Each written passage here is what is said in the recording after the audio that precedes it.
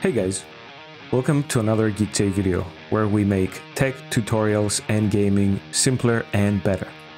Today we're taking a look at the latest update to Microsoft PC Manager, which now offers a deep uninstaller feature.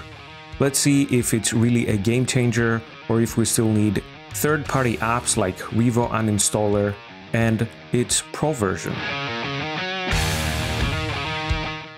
So I can already hear a lot of you asking, what is Microsoft PC Manager?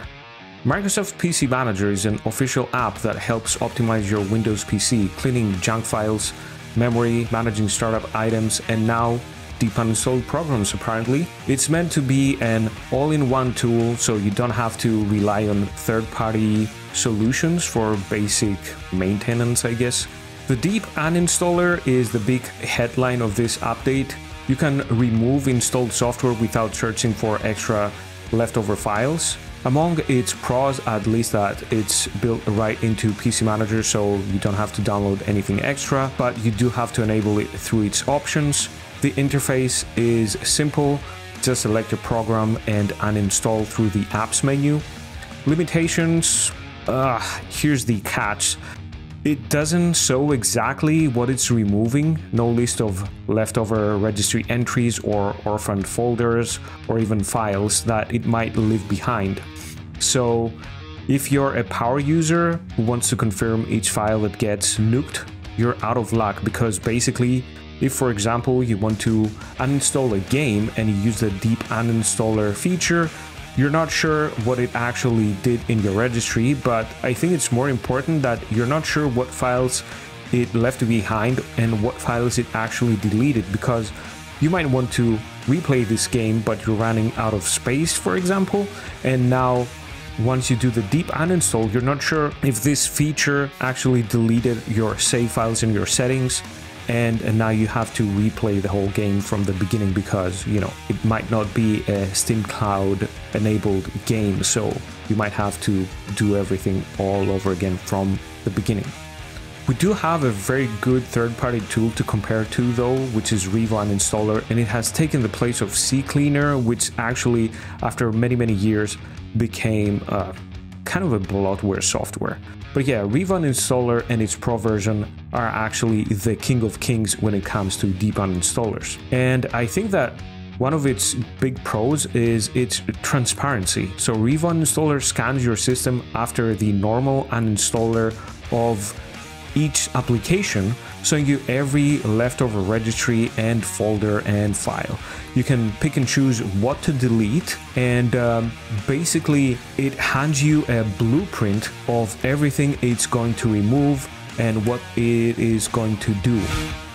Microsoft tool, by contrast, is more of a black box in my opinion. For ease of use, like if you're new to advanced installers and you're not very tech savvy, Microsoft solution is a quick fix, but if you like seeing every nook and cranny, Revo still wins for transparency alone, in my opinion, let alone the other extra granularity it offers through its options, so you can pick and choose what you're going to completely remove and what you're going to keep.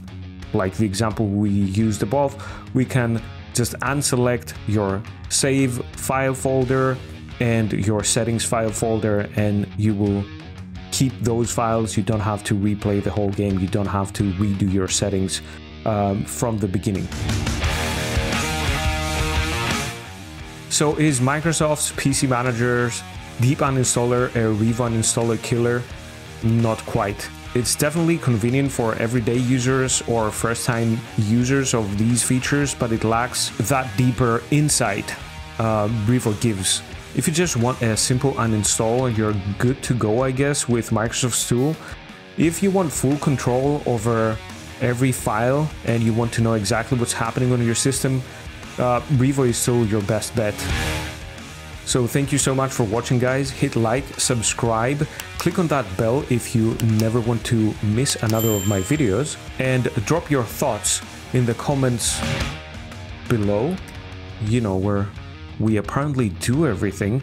You can find Microsoft's tool in Microsoft Store, and yeah, I'll have a link in the description. below. Everything just goes down there. I don't know, guys, it's a magical place. Also, don't forget to follow me in these other beautiful social media, because soon enough I'm planning on a live stream, and we're probably gonna be live streaming on YouTube and Twitch. Not sure if I'm gonna be streaming in those other platforms as well, but stay tuned and I'm going to update you all. So yeah, until next time, bye bye, bye, bye.